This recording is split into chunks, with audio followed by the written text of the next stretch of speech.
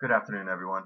Today I wanted to talk about agricultural losses across our planet this year due to abnormally low temperatures and frost events.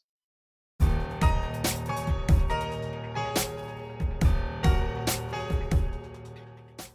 entire series of my videos is based on the premise that we are going to have decreased solar activity, decreased sunspot numbers, and this will lead into a colder era which will mimic something in either the early 1800s or in the mid 1600s that will affect our agricultural production globally. So if the Earth is going to a cooling period, we should start to see signs of cooling activity. Let's take a look in Australia. Severe frost this year already damaging crops. 10 days of frost, unexpected and well in advance of when any types of these cool temperatures should arrive. This is in Victoria and Mallee. You can see easily the temperature differences here on the graph, and this in turn ushers in widespread severe frost. Australia is cutting its wheat export forecast to 5-year lows because of these events that are happening. I notice on the next map here, Mallee obviously at the bottom on the right side there, Victoria. There's other areas that are also expanding and cool, and these will rapidly cool over the next couple of years. Just in the first few years we'll really start to see some effect. So you would expect these areas to enlarge in size next year with maybe even a couple of degrees cooler temperature. Agricultural crops, wheat is one thing, soybeans are another, sorghum, but lupin, they're lost 90% of their crop there this year in certain areas. Droughts always seem to accompany these cool weather events, and again in the northeast Australian areas they're experiencing drought.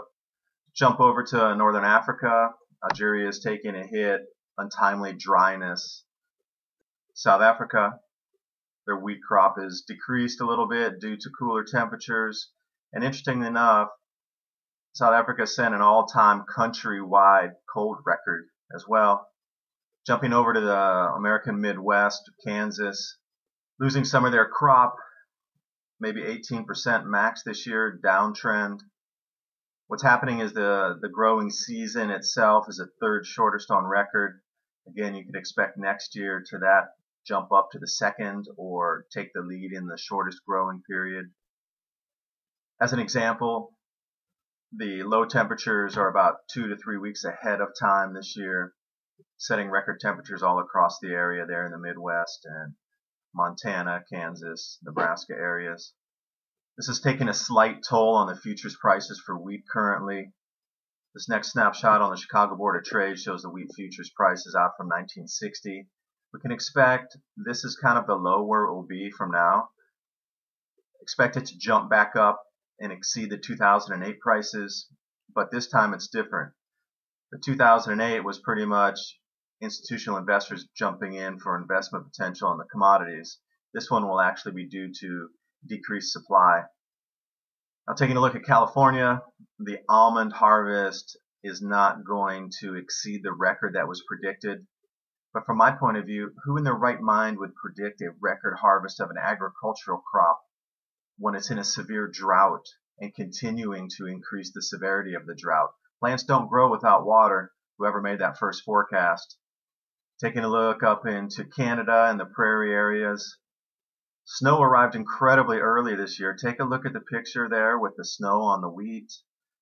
Record snows early. Ontario experienced the same thing, 2-degree temperature drop affecting some corn production.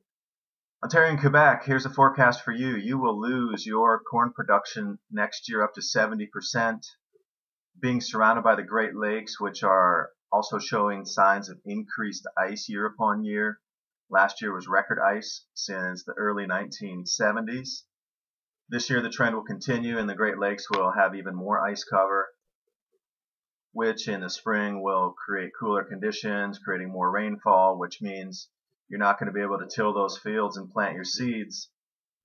Minus 70%. I say you're going to get max 30% out of your corn production area in these light green areas here that you see. A historical look 40 years ago in a cooling event decreased 1-degree temperature, which reduced the frost-free period 15 days, which goes back into the amount of growing days that the crops can have in the ground, which will affect yield.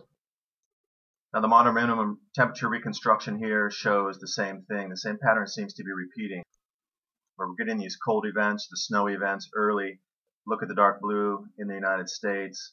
We can also expect that in Northern Europe as well as over in China and Eurasia. Jumping over to China, they're experiencing drought.